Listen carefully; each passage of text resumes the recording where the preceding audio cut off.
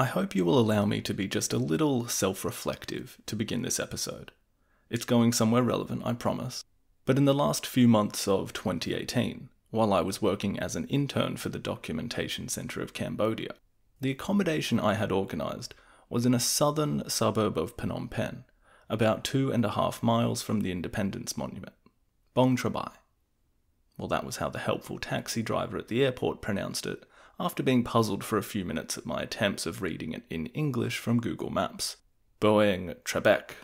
In any case, we got there in the end, and like all of my visits to Cambodia, long or short, over the last 10 years or so, well, I'm yet to shake this feeling I have when I walk or drive around in the cities or towns, or in the middle of nowhere, that there is this history that I am, not treading on, not in a bad way, but, well, it's a little hard to put this feeling into words, but in some sense, everywhere I go, I feel like some part of the history of this country had the potential to occur, right there, or on that bit of land. You may have felt this yourself, well, in any number of places really. A tour through a historic building, an ancient monument, an old battlefield. Anywhere where you get that sense of, oh yeah, this is where it happened. Cambodia, for me at least, presents this feeling so readily because of my own engagement in the country's past, the relatively recent nature of the history I've spent many years being fascinated by, as well as the sheer the length and breadth of those events. Yes, there are certain landmarks, even tourist destinations, which fully present themselves as historical locations. Many of them have large monuments that act as focal points, in memoriam, to remember the past. And in Cambodia's case, the victims of that past. Some of these, as many of you listening will no doubt be aware, are clearly marked on the map, Tulslang, Chong Ek. Others are less well known and might surprise you to find out they're hiding in plain sight. It was on that same trip in 2018, whilst doing some field work in Pre Veng, one of the provinces toward the border with Vietnam, and one of the areas in which many of the so-called East Zone massacres perpetrated by the Khmer Rouge took place. We were attending a couple of high schools in the area in order to do some surveys of different groups regarding a new office that DC Cam was opening in the region. Anyway, it was getting kind of late in the afternoon, and we pulled into this school's car park, and my Cambodian colleague and I waited for our manager to go and speak with a few people. As we waited, again in this fairly nondescript location, just a regular-looking Cambodian high school, same kind of structure and format to many others, probably built in the 50s or 60s. Chai, the guy I was waiting with, who was also working on a mapping project, pointed out an area behind one of the long rectangular buildings with fading yellow paint, and said, "Hey, by the way, there is a mass grave there." My eyes widened. I had no idea. I walked behind the building. There was grass, some trees, to the left a field, and an area that the kids played soccer in. Nothing that would indicate what was lying beneath. It turns out that many schools in the region had been used by the Khmer Rouge to temporarily imprison those that had become potential enemies of the party. Many who were actually Khmer Rouge themselves, but thought to be tainted by forces hostile to the party centre. Tens of thousands of whom came to violent ends at the hands of their own comrades in these purges, the so-called Eastern Zone massacres.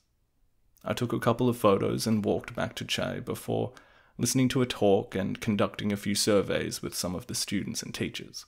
It was an experience that served to reinforce the feeling, the presumption that I had always had when I visited the country, that the history was everywhere, that any far-off rice field could have been a work site, that any street in Phnom Penh could have been where hundreds, if not thousands of people had to slowly march out of the city on, where a well could be a grave, and any school could have been a prison. I guess all of these things spring from the fact that the country itself was turned into one massive work site, the prison with no walls, as many survivors remembered it as.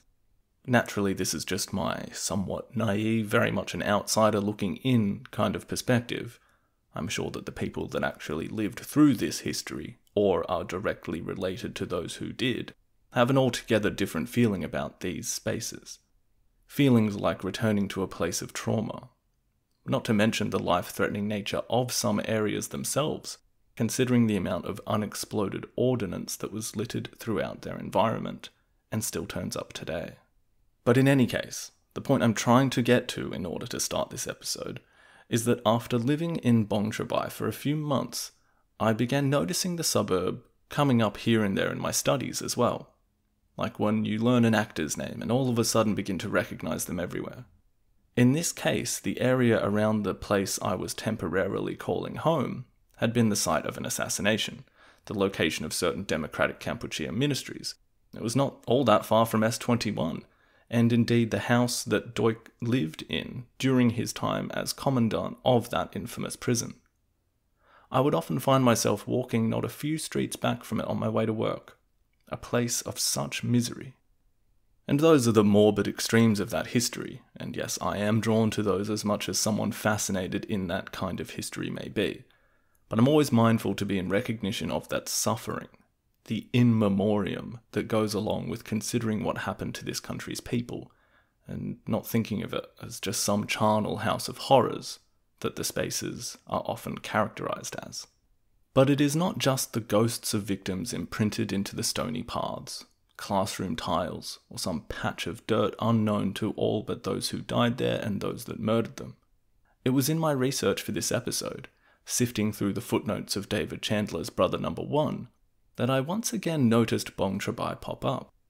This time, as the location for a number of secret meetings, seminars really, that were conducted by the newly rebranded Workers' Party of Kampuchea, the name the Cambodian communists had given their movement at the clandestine Party Congress that took place at a railway station in Phnom Penh in 1960. That first official party congress was a defining moment in the history of the party for a number of reasons, some of which will become clearer over the course of this episode. But generally speaking, it was symbolic of the Cambodian communist movement finding its footing and taking its own baby steps toward an independent and self-reliant operation, all part of an underground effort to eventually take power. Until this meeting, many of the still relatively small amount of Cambodians who considered themselves as part of this operation would have thought themselves part of a communist party, but may have struggled to define exactly what party they belonged to. As we said, their self-referential use of the Khmer phrase Angka Lo, or the revolutionary organization, reflected this vagueness, even weakness of their position, following failed attempts of the public-facing official political party, the so-called Prachya Chan, to compete out in the open with Prince Sihanouk's all-powerful Sankum party. And for the hidden communists, well, they also lacked the ability, and I dare say permission, to wage an armed revolutionary struggle against the government like their comrades in South Vietnam, the National Liberation Front. The predominantly urban-based members of the Workers' Party of Kampuchea could neither stick nor twist. However, many of those in high-ranking positions of the party found that via teaching positions in so-called progressive schools, they had begun to find an audience receptive to their message, carefully vetting potential new members in fear of being infiltrated by informants who could expose the underground network of revolutionaries to Sihanouk's brutal repression. One by one, their numbers began to grow. The message was being spread, and soon it wasn't only students, but also monks, military men, and bureaucrats who could find value in attending these kinds of semi-clandestine seminars on civic virtue, justice, and corruption in Cambodian society. A monk of 10 years named Sok Chuan vividly remembered the experience he had at one of these secret seminars when he was interviewed nearly 30 years later by David Chandler. His recollections from this seminar in Bong Trabai, perhaps in a location that had not been too far from my own accommodations almost 60 years after it had taken place, revealed to us how the Kampuchean Workers' Party had begun to find a potential base and modus operandi, and how its leaders had been able to formulate a message that would appeal to those that thought change needed to happen in their country. And it didn't rely on simply reciting Marxist or Maoist rhetoric. It fit in with the vernacular of Cambodia, with Cambodian cultural paradigm. The case had to be made quite differently than it did for those in, say, South Vietnam, for whom it could be very easily pointed out that their leadership was deeply engulfed in the so-called imperialism of the United States, that the prospect of peace and Vietnamese unity was being prevented by what could easily be characterized as the successors of the colonial French. Cambodia, on the other hand, had escaped any partitions at Geneva. It was nominally independent. Its leader was beloved by most, the former king who could claim that it was he who had gained independence. And if you were coming at it from a politically persuasive angle, well, he was, at this time, certainly more left-leaning than right. It was hard to score points on him. But the message the Cambodian communists began spreading was getting across, particularly with young people, for whom there was perhaps a growing impatience with the somewhat despotic rule of Sihanouk and the strings of corruption which entangled much of the societal strata they were trying to live in. There is a saying that I presume many of you listening would be familiar with in the West. This idea that your progress through life might be harder because it's not what you know, but who you know. Implying that, it might not really be enough to just work hard. Unless you know the right people, you might not get that far. Well, we could potentially relate that to some of those who had felt disaffected in early 1960s Phnom Penh, because it wasn't just a case of what you know, or who you know, but also how much you can pay to get anywhere. People that were less likely to interact in that kind of system, be it because of their social standing, their lack of money to pay people in the first place, or because of moral objections, well, these would make ideal recruits. The seminar that Sok Chuan had been invited to attend took place in late 1962, 2 years after the fledgling Cambodian Communist Party had established itself in the sweaty confines of the Phnom Penh railway station. And the fact that the building itself had friendly policemen and other agents, mostly students, who were acting as guards for the event, shows us that, by now, the movement had begun attracting a more considerable following. It was an audience of 30 or so people, made up predominantly of teachers and students, and the highlight was a speech that was remembered by Chuan for its harmony and persuasiveness, and delivered by someone who was, quote, easy to like. Standing in front of this, 30 people's a small crowd, isn't it? In front of them in a neat, white, short-sleeved shirt, with a smooth and handsome face, accompanied by a similarly pleasant way of speaking, was the new leader of the Kampuchean Workers' Party, Salot Sa, although he had been using his revolutionary pseudonym Pol for a few years now. His reputation amongst those watching him talk had been whispered around. He didn't tell the crowd his name, but they already knew who he was. He asked those in attendance to think about Khmer society as it was, pointing out how the government charges Cambodians fees when they're born, when they're married, when they die. No one can do anything unless the government gets its fee. The people gathered, many of whom were very familiar with Buddhist teachings as well as the functions of that community, were reminded that even monks demanded money for their books of sermons. Pol added a rhetorical flourish. Did the Buddha sell anything? His deep voice and calm gestures, something that the students at the school that he taught at were very familiar with. In fact, some of his students now stood guard at the front of the building the seminar was taking place in. This manner that attracted them to the movement was also used to relay the deeper truth he was trying to illustrate, that the Cambodian government was rotten and leading the people into deeper poverty. Pol spoke of a new society, where fees would not be paid to those in power, where everyone would be working, perhaps foreshadowing a country where money had been removed from circulation altogether, as David Chandler suggests in his biography of the man. In one of the more ironic parts of Pol's political seminar, he uses the example of palace dancers, these useless hangers-on, that were living off of the people, failing to mention his own intimate experience in that very same setting, when he himself had been living in a comfortable place, getting an education, being housed by those who worked at the palace. But the audience weren't to know those personal biographical details of the heroic man speaking for such a noble cause. He was the face of change. He didn't speak about the proletariat or dialectic materialism or Lenin, certainly not Ho Chi Minh. He didn't even ask those present to join the Kampuchean Workers' Party that he had assumed leadership of. This was just about raising people's consciousness, presenting an ideal, someone eloquent and committed to justice. And he wasn't the only high-ranking member of the party to be doing so, gradually ingratiating themselves to the groups of Cambodian society that would make ideal recruits.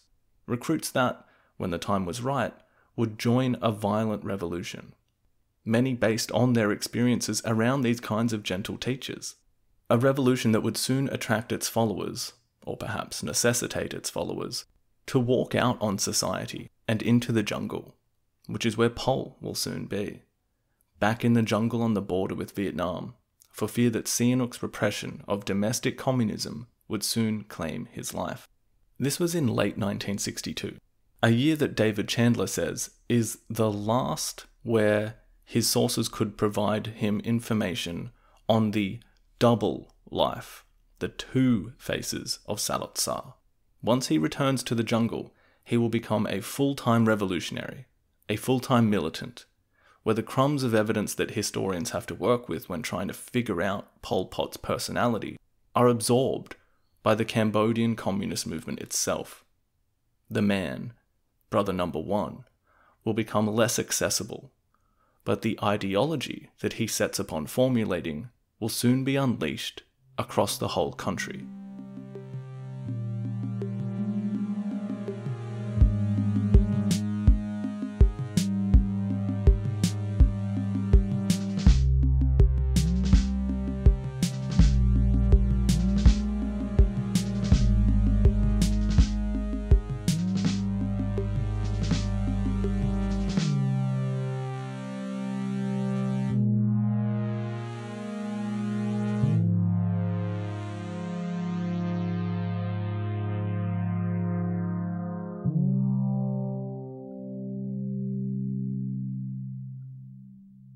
Okay, welcome back everyone to In the Shadows of Utopia podcast. Before we get into the rest of the episode, I want to extend another huge thank you to those who are supporting the show via Patreon, or to anyone who has given a once-off donation via PayPal. You have no idea how much that helps. I also want to thank anyone who has left a review or rating wherever you can, as again, I believe it's quite important for algorithms and things like that. There's a link in the description for anyone who would like to help out in any way they might want to. I really wanted this episode to cover until the end of 1963, as so much important stuff happens in Cambodia that year, but also across Southeast Asia and the rest of the planet in terms of Cold War goings-on. It ended up just being way too much, and I think 1963 in and of itself will have to be 2 pretty big episodes.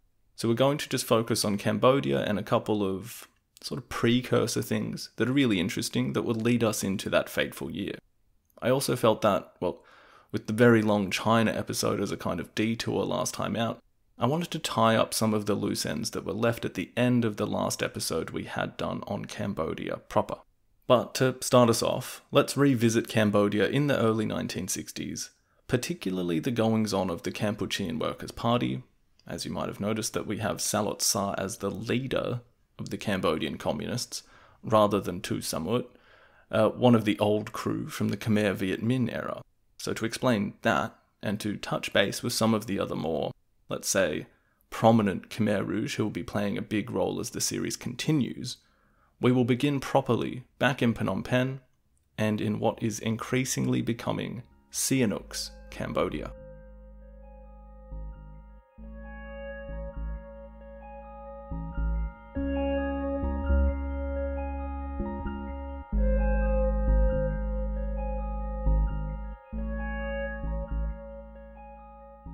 I want a few markers, a few noticeable bits of scenery in the kind of audio backdrop of at least the first half of this episode.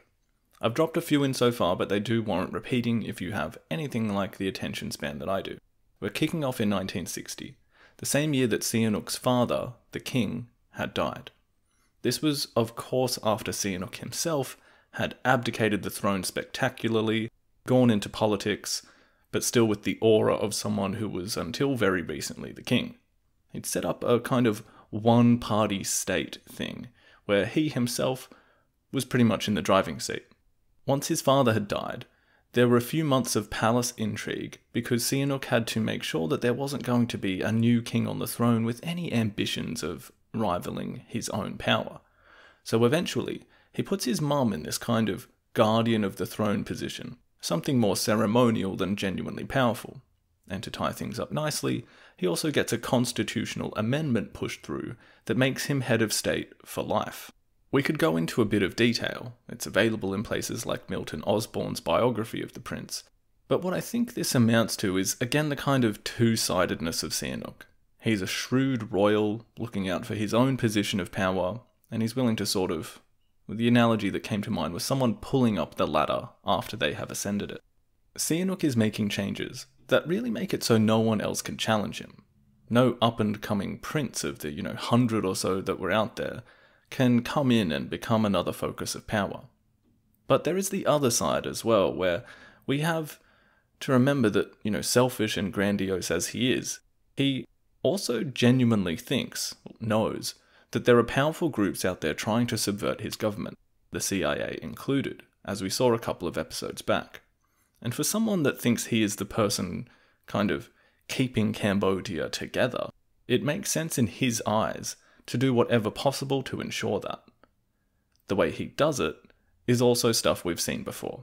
Propose a referendum on an issue, use dodgy ballots, general intimidation, that thing where the voting slip for him has a photo of him on it, so it's always a bad look to throw that one in the bin. No prizes for guessing, he gets 99.8% of the vote. So just to iron that out slightly for you, my dear listener, basically it just means that Sihanouk has gone above and beyond the normal realms of power in Cambodia. It's like one of those anime where a character fuses with another to make a super powerful new thing with the combined powers of both, where Sihanouk was the most popular king and has now sort of fused with the most powerful political position as well, and made sure there wasn't going to be another king anytime soon. So this amendment in 1960 really can't be forgotten. It's Sihanouk putting in writing that he is in charge and Cambodia is his. It also, obviously the 99.8% vote thing is, take that with a grain of salt. But the thing to take away is that he definitely does command a huge amount of popularity. Something to keep in mind as his attempts to stay in power over the next decade or so will result in rather serious collateral damage. Sihanouk will be one of those big headline acts in the festival of destruction that is coming to Cambodia, along with, the Cold War, the native communist movement, and of course the other big macro thing to keep in mind, the resumption of armed struggle by the NLF. That is the Vietnamese communists in South Vietnam, what we can basically just call the beginning of the Vietnam War. So just keep in mind the difference there in these communist committee decisions between these branches across Southeast Asia. Those in South Vietnam are basically saying we have nothing else to do but literally take up arms and start a violent struggle. And the National Liberation Front is the organization that will take up that endeavor, the so-called Viet Cong. Compare that to the Cambodian communists, who are saying, well, okay, political struggle, meaning competing for victory via politics, well, that's not going to work. But there is no way we could start a violent struggle either, but we will explore the bulk of that huge topic in the next couple of episodes. Finally, the other thing I want you to keep in mind is that meeting at the railway station that also occurs in 1960, the Party Congress of the Cambodian Communists.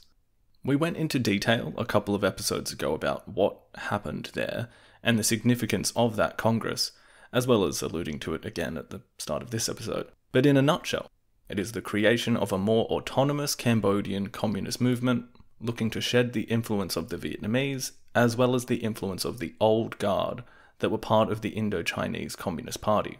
It is this meeting where we see the returning Cambodians who had studied in Paris and become communists starting to find a real footing, as well as the early signs of the party deciding on its ideological direction. It's like a band getting rid of their lead singer or something and trying to find their sound. Now, how this band is going to start lining up, who is going to start having input about songwriting, who is on rhythm guitar, etc., as well as their target audience, all of that has some really important developments in this time period, basically from 1960 to 1963. Sihanouk's almost bipolar relationship with the left, either abroad or domestically, is also going to be another theme here, and a good way of showing us this dynamic is a discussion of another of the Cambodian communists who will become quite prominent in the rest of the series. That would be Khieu Samphan. You might remember him from quite a few episodes back when we talked about a much younger Salot Sa going on a kind of summer holiday to the temples of Angkor. This was during the latter stages of the Second World War. Sa had gone on this trip with a few students, one of whom, the son of a regional judge, was a young man by the name of Khieu Samphan. Their paths diverged for a number of years afterwards, but reconvened in Paris, as Samphan also became one of the Cambodian students to study there, and he also found the Marxist calling. Samphan had taken over as leader of the Marxist Circle, the committed group of Parisian-based communist students after Ieng Sary had returned to Cambodia in the late 1950s. When Samphan himself finished his doctorate and returned to Phnom Penh, he, like the others in this circle, made the choice between a relatively easier life as a fancy, well-educated, high society type that was on offer to someone of his ilk, to the far less comfortable position of underground communist and above-ground progressive person. Instead of coming back and getting into business or something, or becoming a Sankum Party official, he invests his savings in starting a small bi-weekly French-language newsletter called L'Observateur. Philip Short writes that, quote, his assignment from the underground Phnom Penh City Communist Committee was to rally intellectual support and reach out to potential communist sympathizers in mainstream political life. It was a role to which Samphan was well suited. He was an idealist, in whom personal morality and social conscience were intrinsically linked. To help make ends meet, he taught maths at a private school on weekends. End quote. Short goes on to describe Samphan along the lines that his students remembered him from this time. Someone punctual, who wanted things done on time, but wasn't the kind of teacher that punished them. Someone who set an example along the lines of his idealism. A small, simple living space, wearing sandals instead of shoes, someone that would allude to his politics and his dislike of the corruption in the capital through little metaphors, something he specialized in for his newsletter as well. Short uses a story that Samphan's younger brother told him to highlight some of the rigidity of someone who was this idealistic. Having invited his brother out to dinner, he told him to order anything he wanted. Samphan's younger brother orders the duck. Then, afterwards, he asks him, "How was your meal? Was it good?" The brother replies, "Yes, it was." To which Samphan levels a finger at him and kind of chews him out at the table. "You ought to be ashamed, sitting here eating such good food when most people who work 10 times harder than you have nothing at all." Short characterizes this as Samphan having, quote, a nimble, even mischievous mind, a ready pen and a dry sense of humour. But there was also something blinkered about him, an austere side to his character, which treated life as though it should be lived along geometrical lines of discipline and self-denial. End quote. Samphan is really interesting because he will, in large part, become kind of a face of the communist movement for years. Even now, as the last living member of the former Khmer Rouge leadership that went on trial, he endures as this symbol of the revolution. He's the one who I've probably heard speak the most in various documentaries or during the sessions of the Khmer Rouge tribunals. And you do get this sense of a true believer who has the ability to compartmentalize things in a way that absolves himself from blame while still clinging to some version of reality where the ideal was good, the intent was noble, the plan was good, but that others ruined what they had tried to do. He goes fairly close to the line of apology, but never quite crosses it. He acknowledges mistakes, but will blame others for committing them, and claiming he had no real power. But I guess that will be an episode far down the track. Anyway, there are a few reasons that we would want to have Samphan remain a kind of relevant figure in this story. Some obvious because, well, he'll form part of that leadership of Democratic Kampuchea, but also because he is symbolic of that educated core that will do so. His 1959 thesis was the first systematic application of Marxist economic theory to specific problems in Cambodia. He lends a kind of legitimacy to the movement for those that wanted to be friendly toward it. And let's not pretend that there weren't many, particularly in the early days, that oriented themselves on the side of the plucky underdogs that the Cambodian communists were seen as. For instance, the introduction he gets in a write-up about his thesis from some university in England in 1976 basically paints him as a kind of national hero. I believe the academic in question went on to be seen as kind of an apologist for the regime, though. But it's interesting that, well, due to the extreme secrecy of the so-called real leadership, some will even presume that Samphan was the leader of the movement for a couple of years because of his public profile.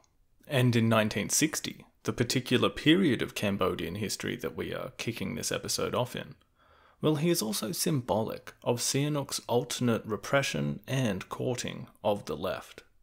Early that year, Sihanouk will single out Samphan for praise, for treating his regime with fairness. As I was saying before, Samphan has this newspaper that he kind of self-publishes, and he's extremely careful not to say anything outright critical of Sihanouk's regime. But at the same time, it's clear what he isn't saying as well. This kind of subtle sedition eventually gets him into trouble, however, when just a few months after being praised by the former king, one day Samphan finds himself surrounded by a dozen or so thugs who proceed to strip him naked in the street and administer a government-sanctioned physical assault. When the discussion of a local magazine editor being beaten and left naked in the street by a group of state-sponsored thugs comes up in Parliament, the minister directly responsible said something to the effect of, well, it's not the job of the police to protect opponents of the regime. And that says a lot about the state of repression that anyone who dared to question the actions of the Sankung government were subject to, and puts us in a bit of a weird position where we might consider someone like Khieu Samphan, at this particular time that is, of pursuing a rather brave commitment. Sihanouk himself will denounce the left generally, saying they were trying to sow hatred of the monarchy, etc., and Samphan's paper is shut down, as well as a few other ones, and about 50 or so prominent leftists are taken into questioning by the police, and perhaps a third of those, including Samphan, were put in jail for a month. No charges were laid, and they were eventually freed, but it obviously sends a message, and again signals to us that, well, it's hard to say just how much Sihanouk is personally overseeing these systematic resorts to violence and the use of fear against political opponents, but he's certainly justifying them after they occur, and he's setting the tone.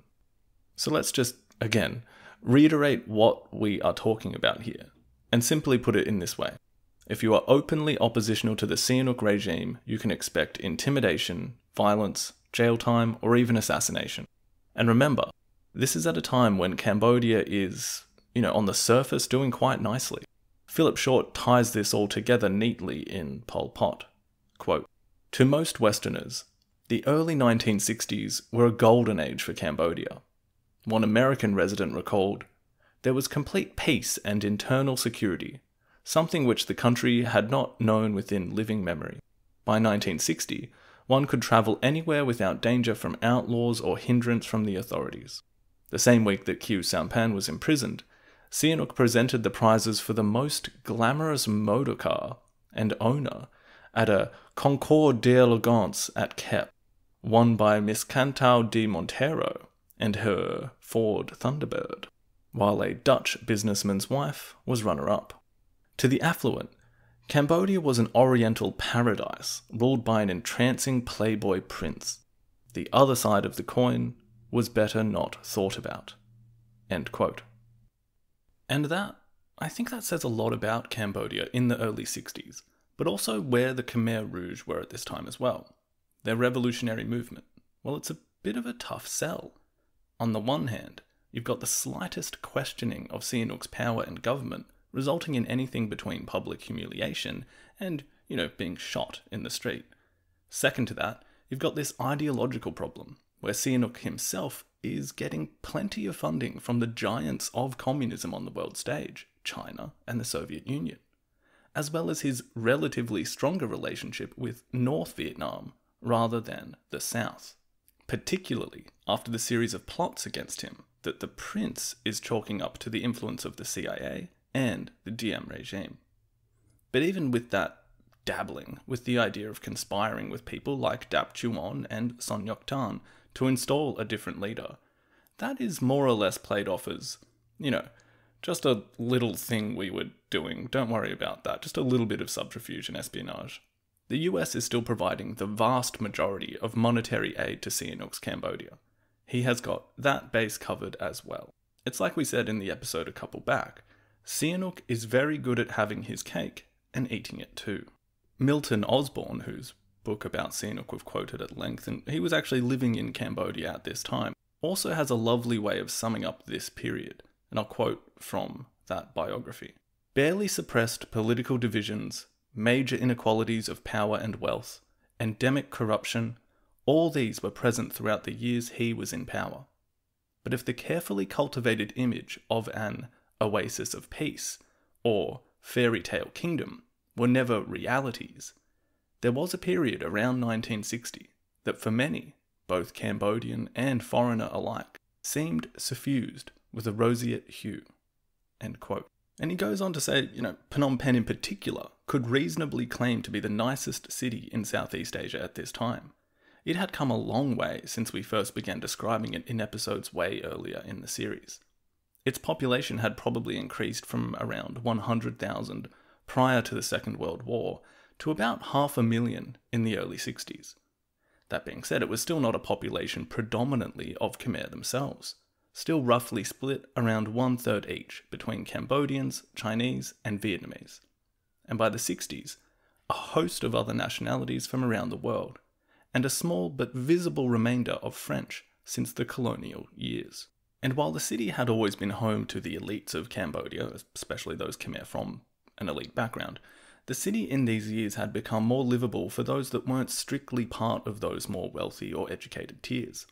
As we've seen with people like Salot Sar and the rest of them, there is room for those that were just teaching or having a few jobs at one time, these so-called less privileged people.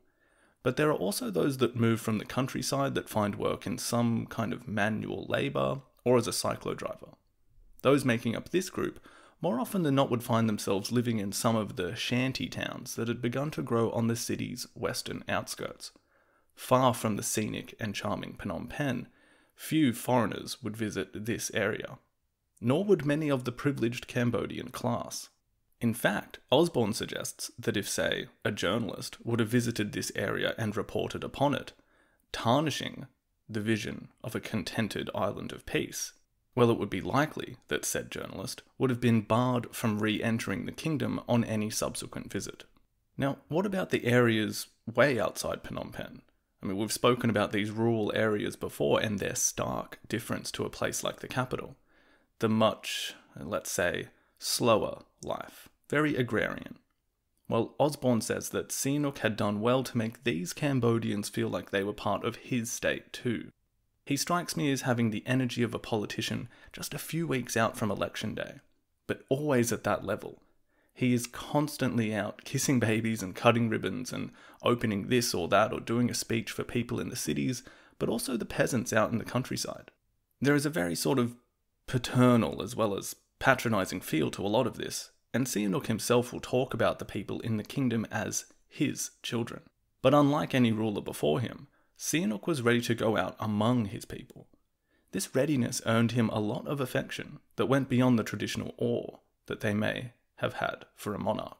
Milton Osborne, again, sums up this relationship, or this keeping up of a kind of status amongst the country quite eloquently, as well as alluding to its potential limits. Quote, "But their warmth of welcome did not mean that the peasants' affection for Sihanouk was unconditional, nor that their passive support for his governance could necessarily be transformed into action to prop him up once his position was threatened.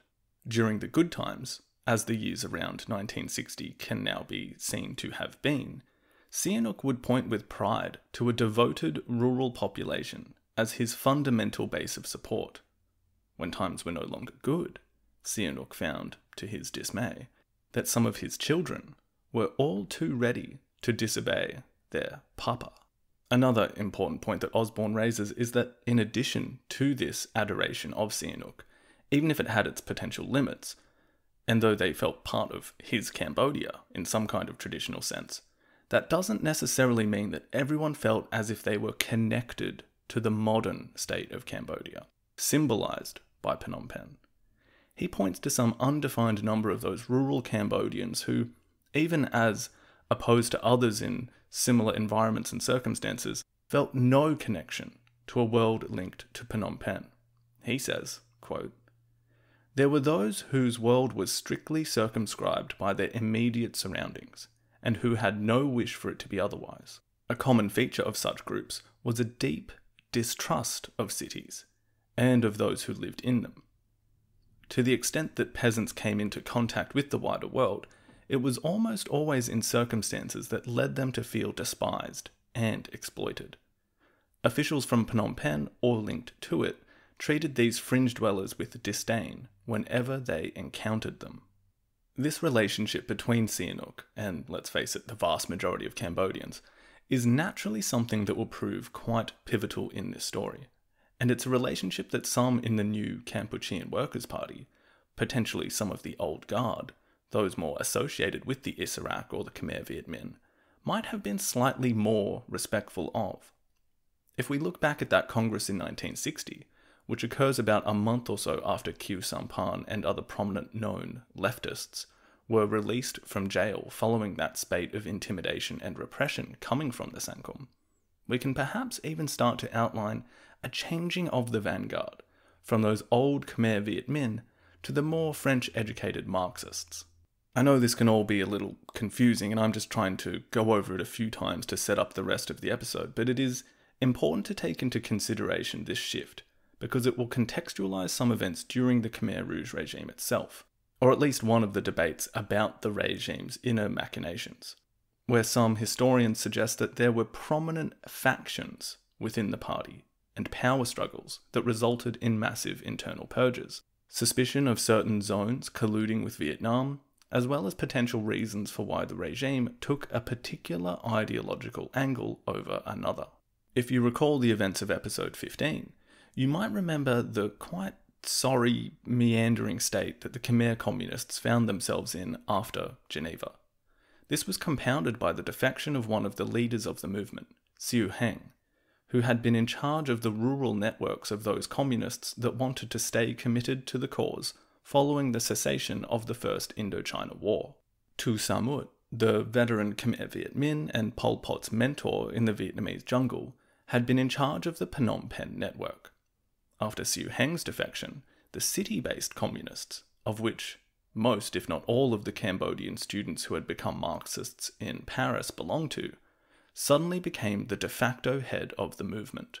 As we discussed at the end of that episode, Tuo Samouth was named party secretary, Nguyen Chea his deputy.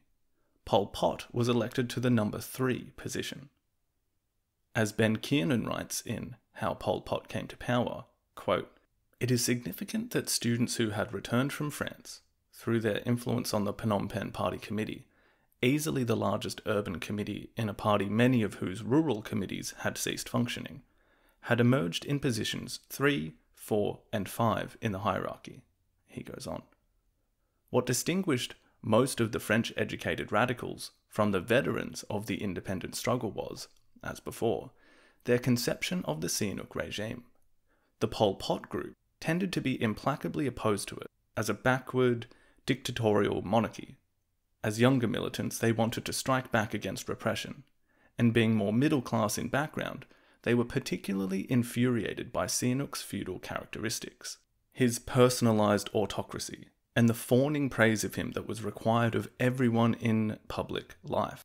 The veterans, on the other hand, were much more inclined to see Sihanouk's neutrality and his increasingly anti-imperialist stance as positive factors in an Indochina-wide struggle for socialism, while at the same time also giving the prince credit for maintaining the country's independence, a goal for which they themselves had sacrificed much in the past. It is also likely that, through their closer relationship with the rural masses, They appreciated the fact of Sihanouk's popularity and the fact that independence had meant something for the peasant, predominantly an end to rural insecurity and far less of a taxation burden on their rice harvest." End quote. Now, I want to perhaps go down a somewhat unsavory route here and get us to try and imagine what it was like for these members of the newly designated Kampuchean Workers' Party. They've just seen many of the prominent leftists operating in Phnom Penh in the open arrested and arbitrarily jailed. They've seen the political face of the party continually demeaned by Sihanouk on a national level. One of the leaders of their movement, responsible for many networks of their comrades in the countryside, has defected and left them in shambles. They lack firepower and numbers. Aside from the small but growing recruits that some of the French-educated returnees have begun to find in some of the private schools in the city. And within the party, there are divisions in opinion about whether the country they live in is even independent or not. Their Vietnamese comrades are more or less happy with the status quo in Cambodia. They don't see Sihanouk as a hindrance to their fight against the South Vietnamese, the US-backed Diem regime. Well, I feel that one of the overwhelming feelings they may have had would be fear. Fear of being left out. Fear of being imprisoned or killed.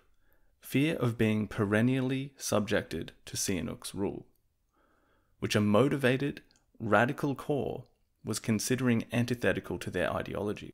This core, eventually led by Pol Pot, would claim that their country was neither free nor independent, that the US had simply replaced France after Geneva, that their economy was entirely dominated by imperialist influence, as was society and the lifestyle of the ruling class. They would claim that Sihanouk is a mere puppet, which, given all we've seen of him so far, is quite a stretch to claim. They would have to decide what their political line would be. This line, by the way, adhering to the party line, is something we will hear over and over again when the regime comes to power. But this, I don't know, I think about it like some business you might work for that have a motto or their core values, an encapsulation of their goals and methods. The Kampuchean Workers' Party chose independence, national sovereignty, self-reliance, and revolutionary violence as their political line. Moves were taken to re-establish the networks in the countryside.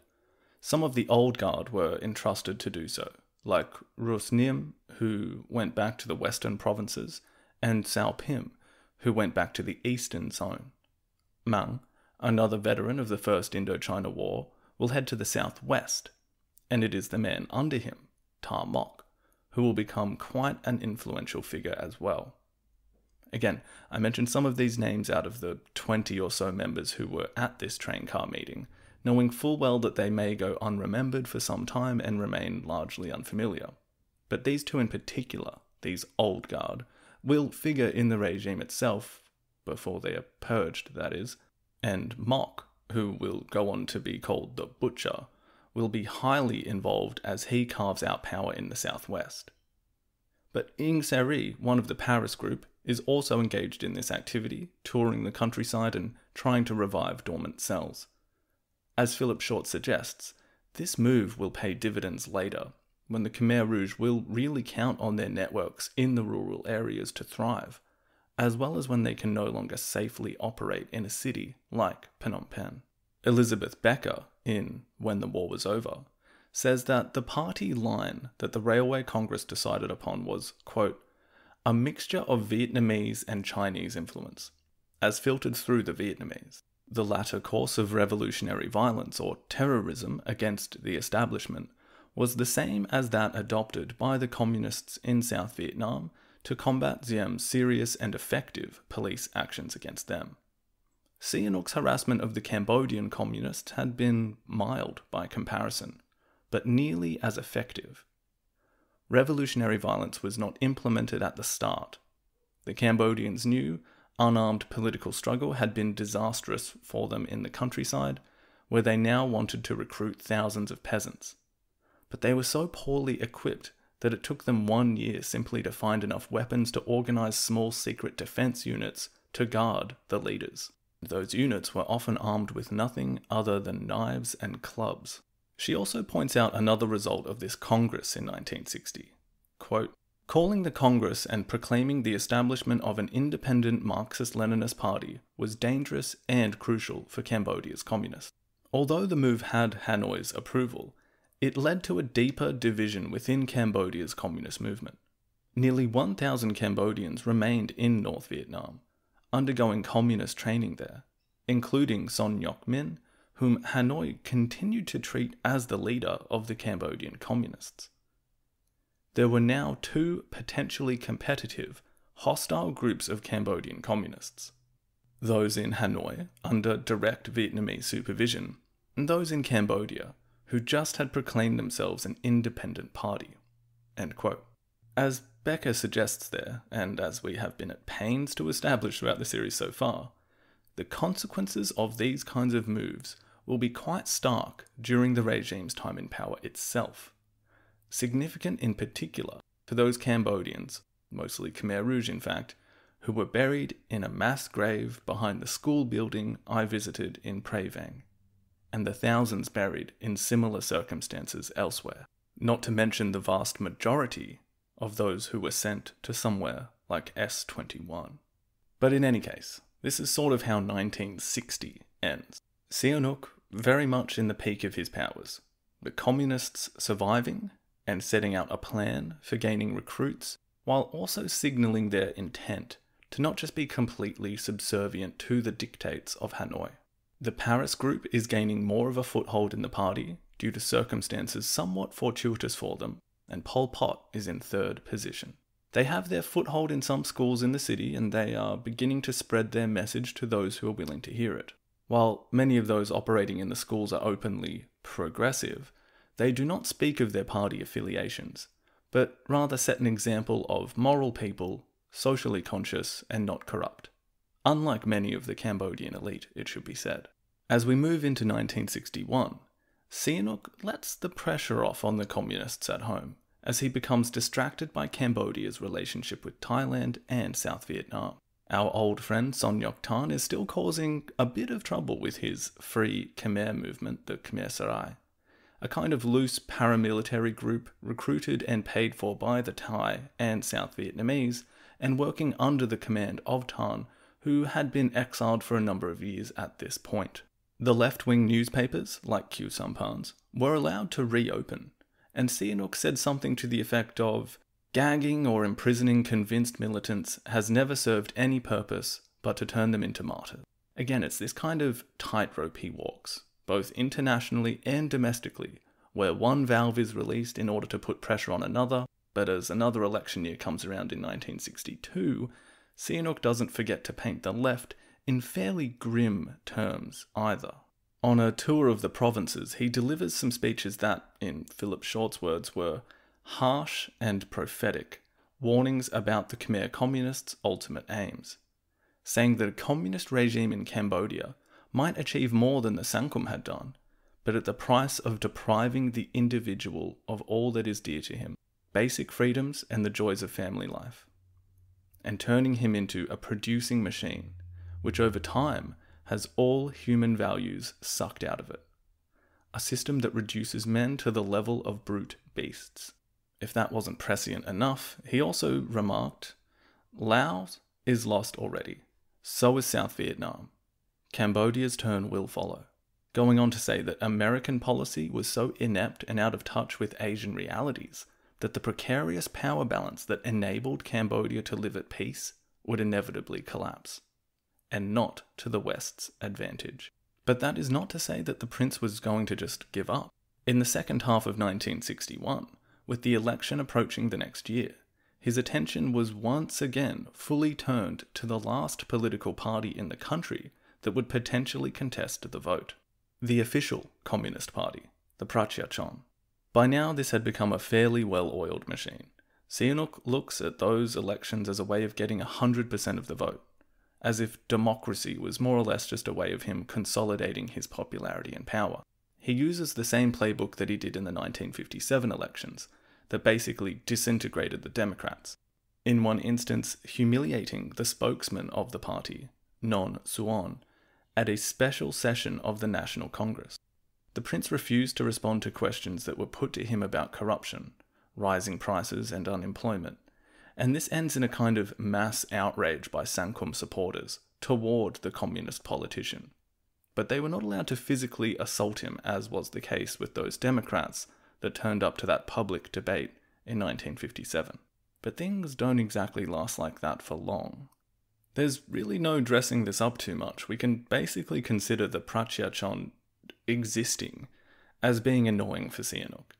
For someone that goes for 100% on the old voting machine, maybe this is something that many listeners might not realise is an option in our, modern liberal democracies, but one move you might not have considered is just making other political parties go away. The Prachya Chon is the last man standing.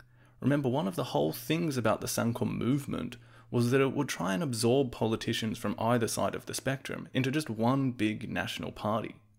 But those unwilling to do so are going to find themselves in the sights sooner or later.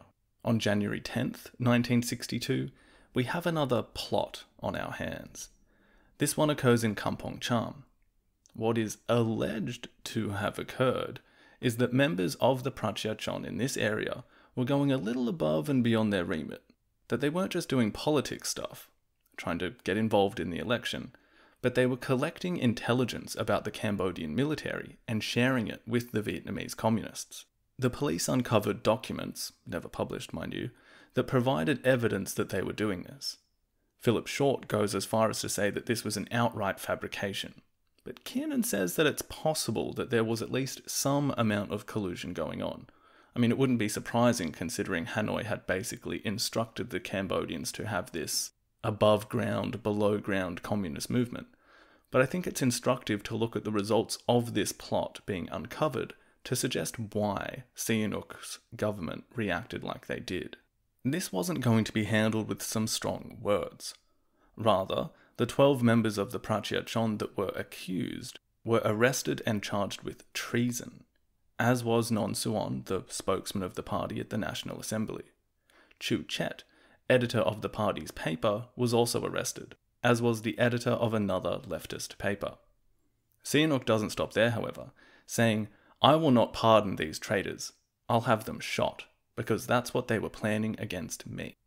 Khieu Samphan, who was a prominent member of the Cambodian Workers' Party, who had been tasked with running the public face of the communists, he goes into hiding. This signalled the end of the Cambodian communists' attempt to have an official political party to contest the elections. As Short says, "So ended the communists' first and last attempt to operate legally in Sihanouk's Cambodia. No Prachya Chon candidate stood in the 1962 elections, and to all intents and purposes, the group ceased to exist." End quote. Now, those accused will eventually have their sentences reduced to a life sentence, but it's still this moment of like, well, okay, there is no point in doing this in the open anymore.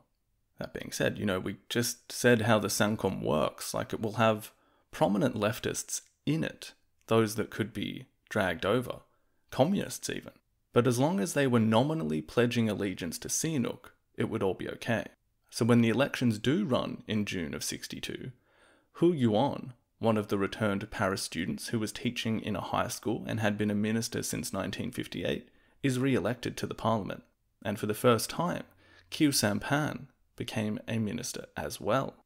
You might be asking yourself, wait, so the same guy that was beat up in the street by the police, and Sihanouk totally being fine with that and shutting down the guy's paper, Sihanouk is happy for him to be in his government? You betcha. Not only that, but Sihanouk had endorsed him to run for that seat initially, and in October, he promotes Samphan to the Secretary of State for Commerce. And that's a pretty sensitive economic post for one of the country's leading leftist intellectuals, and a suspected communist. As Elizabeth Becker says, quote, "The drama of this mise-en-scene is pure Sihanouk. On the one hand, he was trying to co-opt one of his most errant subjects. On the other hand, he wished to use these talented economists to pull his country out of its long-standing problems, and perhaps to interpret Cambodia's needs to the communist countries offering aid. If they proved unacceptable, the prince could make them scapegoats for the problems they were told to solve. End quote. Again, we can imagine Sihanouk operating this complicated machine with knobs and dials, releasing pressure on one end of the political spectrum and increasing it on the other, cracking down on the left brutally and then offering an olive branch. The key, I guess, to all of that is that as long as Sihanouk was in charge and you were loyal to him, you would be okay. But that kind of maintenance of that system could only go on so long. As Chandler points out in The Tragedy of Cambodian History, quote, "To be sure, the early 1960s brought many problems that remained unresolved and became significant later.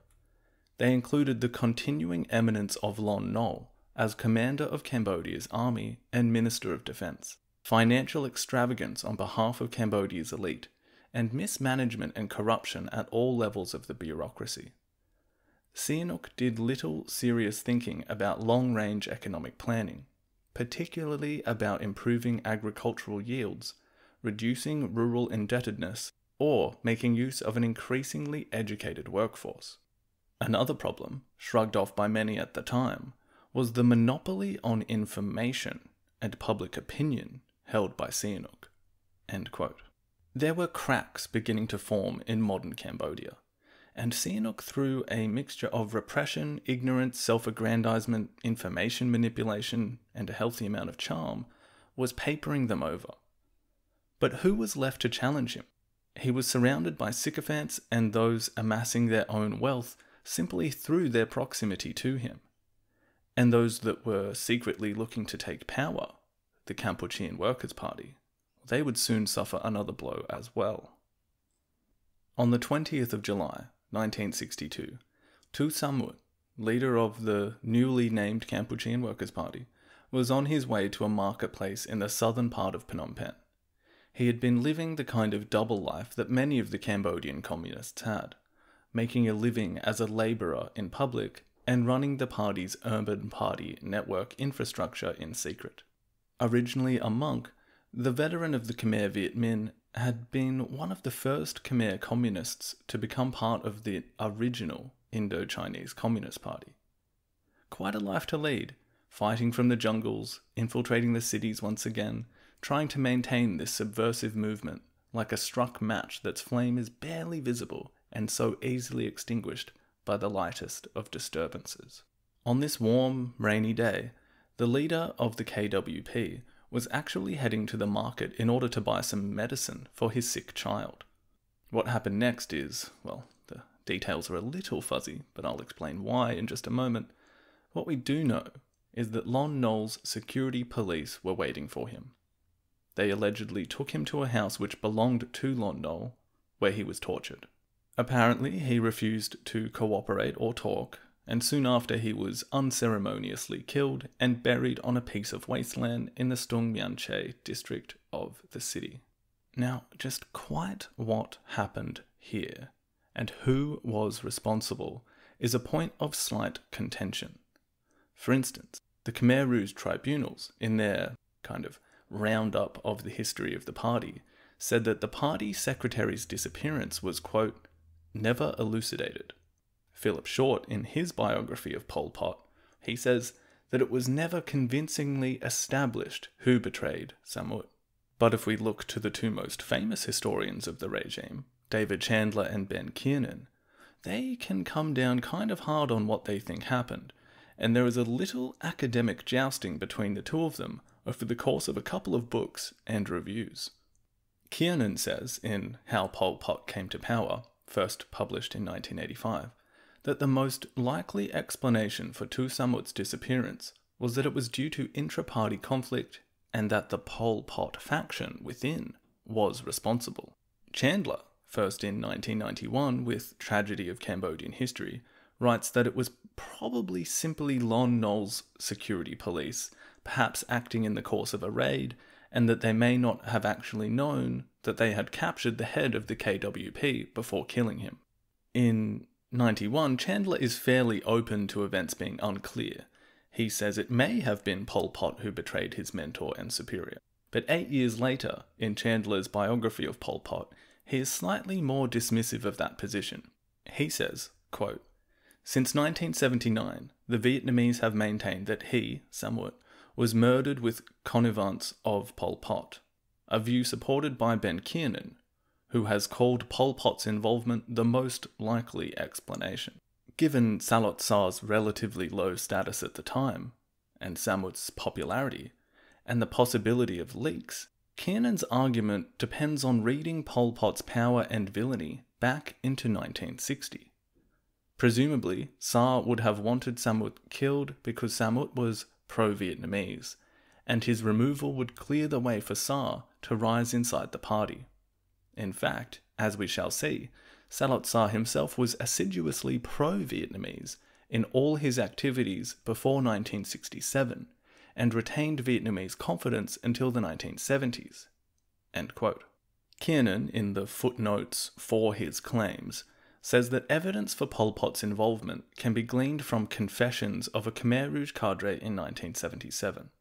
And perhaps it isn't clear, I'm not sure how much of this has come up earlier, but when we say confessions in this instance, particularly when we are kind of filling in gaps in the story via these stories that are told by those within the party themselves, anytime the word confessions are used as that source, it means that they are generally being extracted at S21.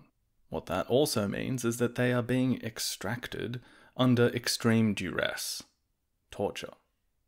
And we will see many of the people who have been involved in the story so far have their particular threads tied up through these means. But in any case, Kiernan points to this particular confession of a cadre who was working with the KWP in 1962 as having been the person who killed Tuo Samouth.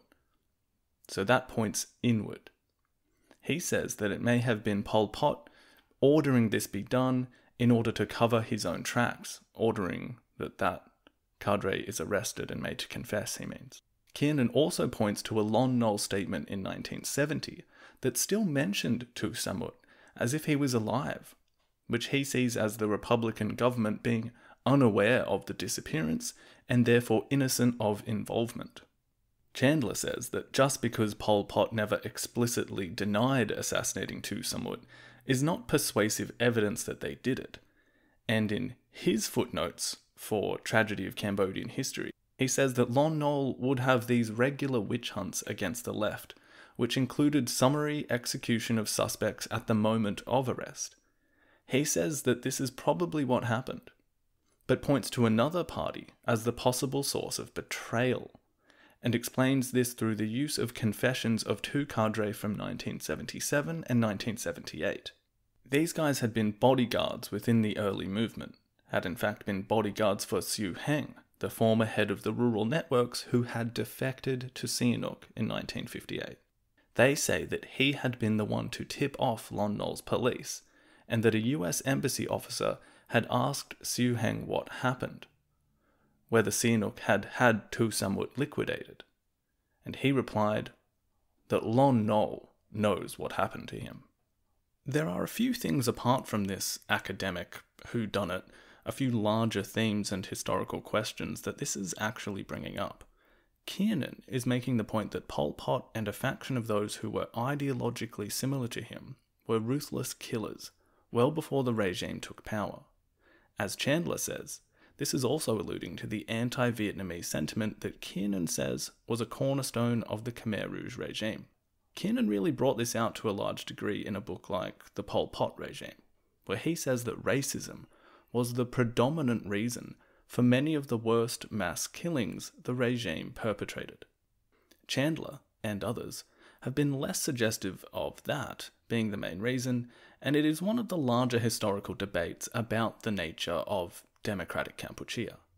Were they predominantly racist, power-hungry totalitarians, or were they simply another example of an attempted socialist utopia that resorted to killing as their first method of eradicating potential counter-revolutionaries? It is a question that I've spent much time pondering, and I'll try and be very even-handed in the way I describe these things in later episodes, and let you decide which you think is more persuasive.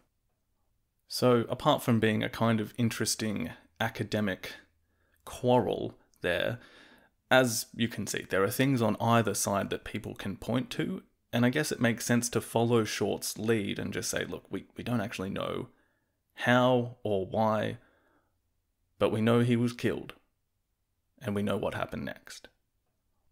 And what is the aftermath of this? Well, again, imagine that happening from the perspective of the Khmer communists. One half of your leadership defected a few years ago, you get rebuilding, and then the next leader just disappears one night. What must have made it even weirder is that because Tuo Samouth didn't give up any information, no further arrests were made.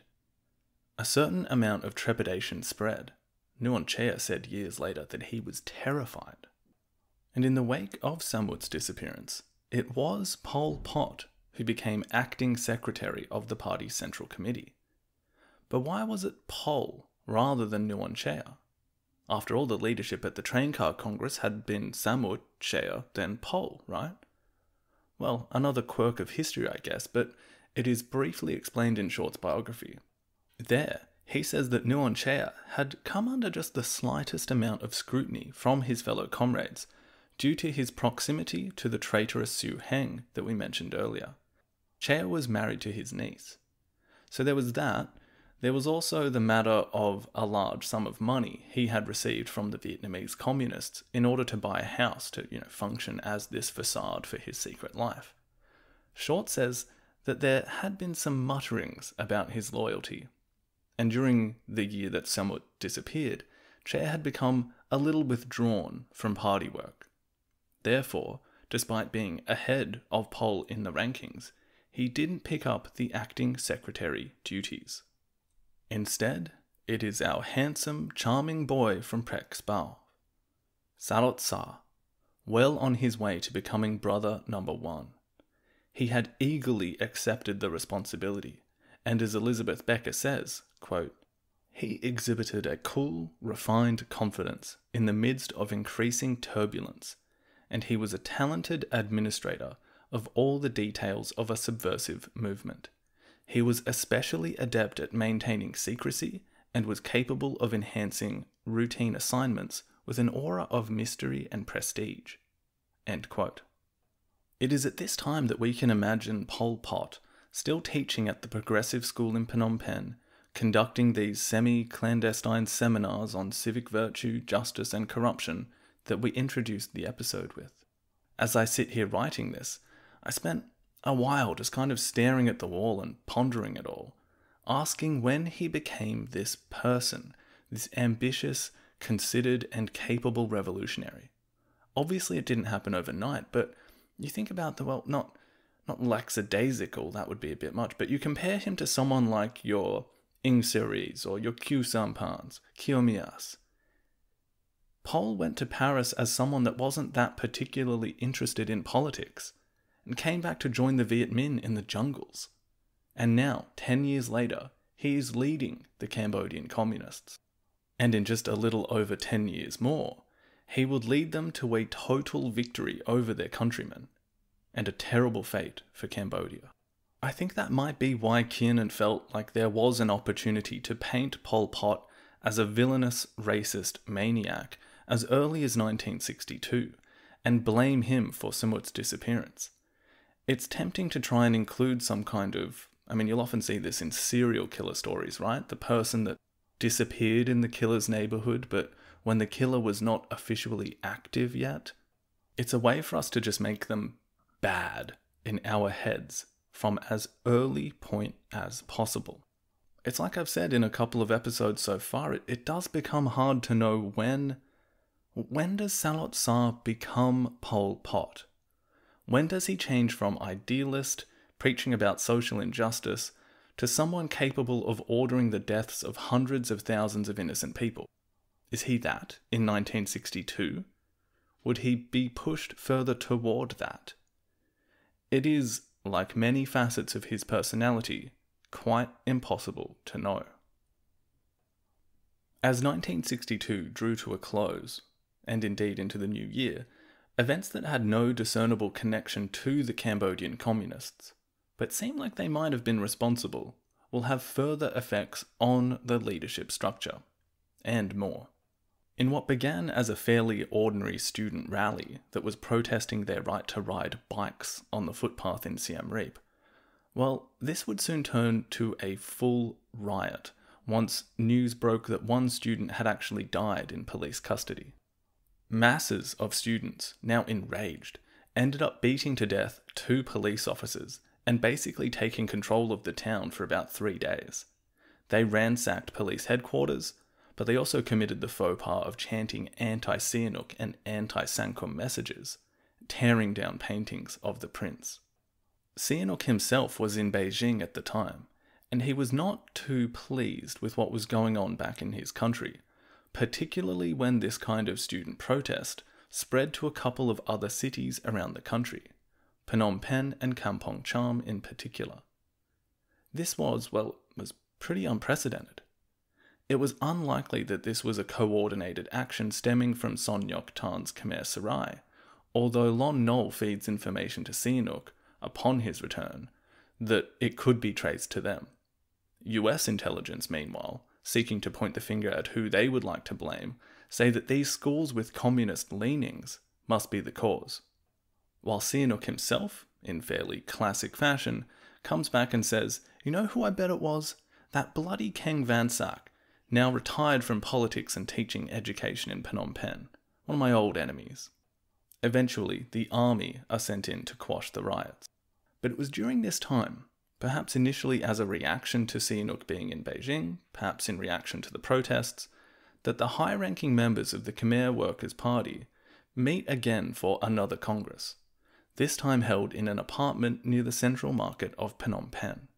This hastily convened secret meeting was more or less called just to elect a new party secretary in the wake of Tuo Samouth's disappearance. Pol Pot had been taking up these duties for roughly 6 months or so, and it's no surprise that he was officially designated the top position at this meeting. The way this was described in their jargon was to elect Pol Pot as party secretary of a new 4-man standing committee. Now what that means is that these 4 are designated as the highest decision-making body in the party. They are a committee, meaning that they will regularly convene to discuss matters and will in the end choose what to do. Being secretary, as Pol Pot is named at this time, conveys that he has a bigger say in these discussions within the committee. Democratic centralism, as Lenin would have put it. Now at this Congress, they decide to put Pol Pot top, then Nuon Chea as his deputy, then also elected to that top 4, Ieng Sari and Sao Pim. A wider decision-making body, meaning, a central committee that isn't the standing committee, also has some new members appointed, including Ta Mok, whom we mentioned earlier, Ros Nim, Vorn Vet, and Son Sen. Again, some of these names will become increasingly familiar as we go, so don't worry too much at the moment, my dear listener. It's worth mentioning at this point as well that some of the Prachia Chon members kind of fall out of top positions here. So Khieu Mias and Non Suwon drop out altogether, and instead we begin seeing this definite shift toward former students taking positions of power, moving into number 1, 3, 5, 6, and 11. Veterans of the Khmer Viet Minh were marginalised, and only Sao Pim still retained a degree of geographical autonomy as the Standing Committee took up responsibility for activities nationally, rather than someone in one area or another making decisions. Except, as I said, Sao Pim, who maintains the eastern zone on the border with Vietnam. Keep an eye out on that one. A few of the books I've got here still point out that Nuon Chea would have wanted the top spot at this meeting, but through either a mixture of Pol Pot spreading some of those rumours about him, or his links to Siu Heng, or things along those lines, they might have stymied his chance at being the secretary. Or it could be that by this point, Nuon Chea, himself a very astute political manoeuvrer, could see that there was a growing faction, particularly as the power of Cambodian communists became increasingly in the hands of those that were in Phnom Penh, that there was many of the returned students from Paris were upwardly mobile in the organisation, forming a kind of clique, whereas some of the old guard were not. Chaea may have seen it prudent to throw his lot in with someone like Pol Pot, rather than try and face him, signalling a kind of fealty in exchange of remaining in the standing committee, just not becoming leader. I think I've mentioned it on the show before, but it's maybe Henry Locard who will go on to describe Pol Pot and Nuon Chea as two sides of the one brain during the regime's time in power, so it's not as if Nuon Chea loses out too much in the long run. Another one who might be making similar strides is Ta Mok, who by this time had become quite close with Pol Pot in Phnom Penh. Again, keep an eye on him as we go. This Congress does not really make any policy changes or new additions to that party line. As I said, it's convened more or less just to sort out the leadership. A leadership who must have been quite concerned when, literally just days later, in response to some of the turmoil that had erupted over the few weeks in which he had been absent, Sihanouk comes back to Cambodia and publishes a list of 34 known subversives who were planning on bringing down the government. It is a list described by David Chandler as a hodgepodge of journalists, activists, and non-communist liberals like Kang Van Sak. But it also contains the names of a few notable teachers at some of Phnom Penh's progressive high schools. One of the names was Salot Sar. Next time on In the Shadows of Utopia, 1963, the year it all changed. At his news conference, President Kennedy draws a question regarding the virtual press blackout on military operations in South Vietnam. He is asked how deeply the United States is involved in what seems to be a growing war against communist guerrillas. There is a war going on in South Vietnam. I think last week there were over 500 killings, assassinations, bombings. The casualties are high. It's I said last week, a subterranean war, guerrilla war of increasing ferocity. The United States, since the end of the Geneva Accord, setting up the South Vietnamese government as an independent government, has been assisting Vietnam economically to maintain its independence and viability, and also has sent training groups out there, which have been expanded in recent weeks as the attacks on the government and on the people of South Vietnam have increased. We are out there on training and on transportation, and we are assisting in every way we properly can the people of South Vietnam, who with the greatest courage and with under danger are attempting to maintain their freedom. Now this is a area where there is a good deal of danger, and it's a matter of information. We don't want to have information which is of assistance to the enemy, and it's a matter which I think will have to be worked out with the government of Vietnam, which bears the primary responsibility.